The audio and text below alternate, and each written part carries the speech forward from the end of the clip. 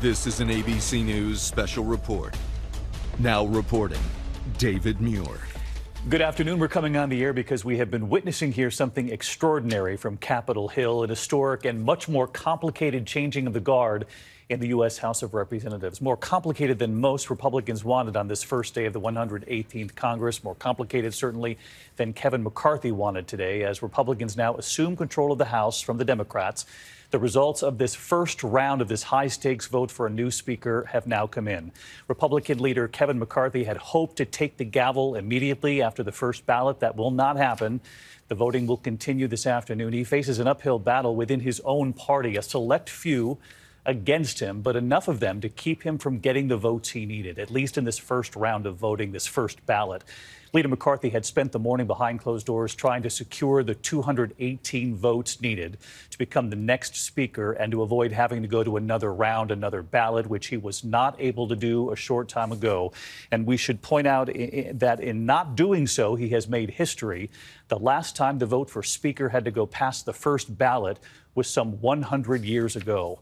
McCarthy, who already moved into the Speaker's office, rejecting some of the latest demands from some hardline conservative members of the Freedom Caucus. He did make some major concessions, hoping to sway his critics, including making it easier to remove him from the position if he's elected.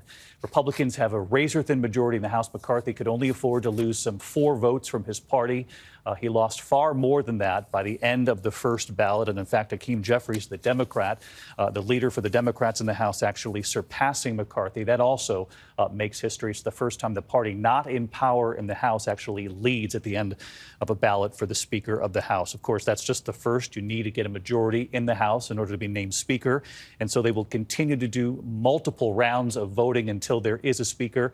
It's believed that will be Kevin McCarthy. But again, we're watching history unfold. Let's get right to Rachel Scott, who covers Congress on the Hill. Rachel, you spoke with McCarthy just before he entered that chamber today, and he indicated to you that no matter how many rounds this takes, he'll see this through.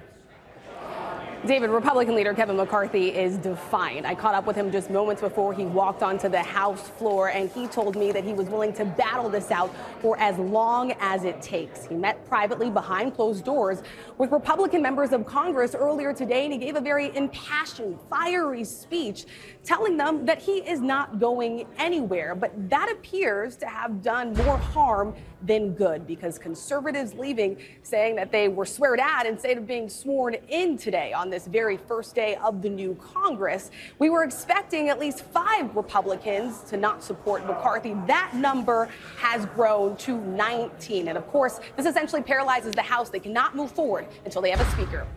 Rather extraordinary, Rachel. Let's get right to John Carl, our chief Washington correspondent. John, you have interviewed Kevin McCarthy often. Tell us what's going through his mind, if you could guess at this point. And are Republicans not concerned about the optics of this, given the fact that they're making history, but history they didn't want to make today?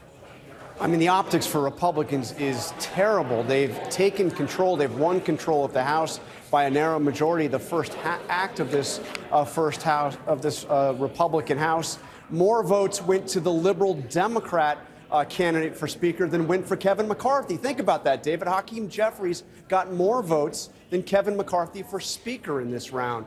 This is something Kevin McCarthy has fought for. He was just steps away from being Speaker years ago and lost out, had to give way to Paul Ryan. Now it's happening again. John Carl, Rachel Scott will continue to monitor us on the Hill. As soon as we do have a new Speaker of the House, we'll come back on the air. For many of you, the tribute to Barbara Walters on The View continues in a moment.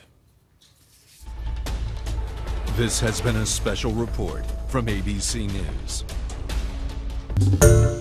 Hi, everyone. George Stephanopoulos here. Thanks for checking out the ABC News YouTube channel. If you'd like to get more videos, show highlights, and watch live event coverage, click on the right over here to subscribe to our channel. And don't forget to download the ABC News app for breaking news alerts. Thanks for watching.